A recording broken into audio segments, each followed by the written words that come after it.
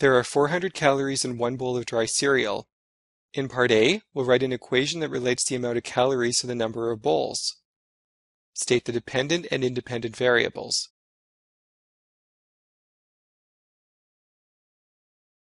The rate is 400 calories per bowl, so the relation is C equals 400B, where C is the amount of calories and B is the number of bowls.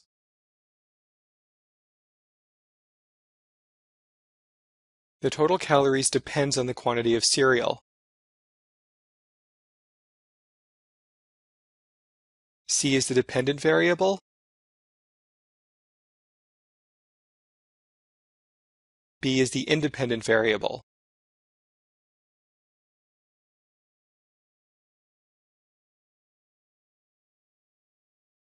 In part B, we are asked why this relation is a function.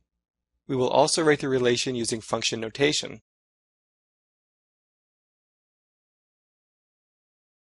This relation is a function since we have a dependent and independent variable. Also, the graph is a line that passes the vertical line test.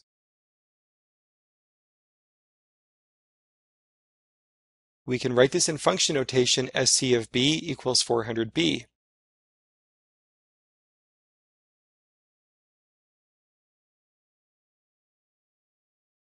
In part C, we'll graph the relation. Why can it be graphed only one way?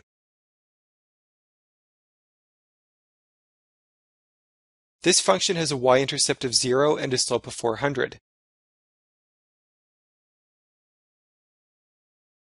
Since we are dealing with a function, we may not graph this any other way. Calories must stay on the y-axis, and the number of bowls must stay on the x-axis.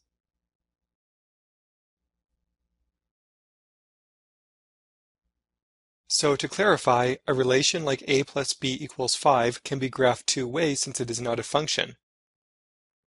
There is no dependent or independent variable, so it does not matter how each axis is labeled.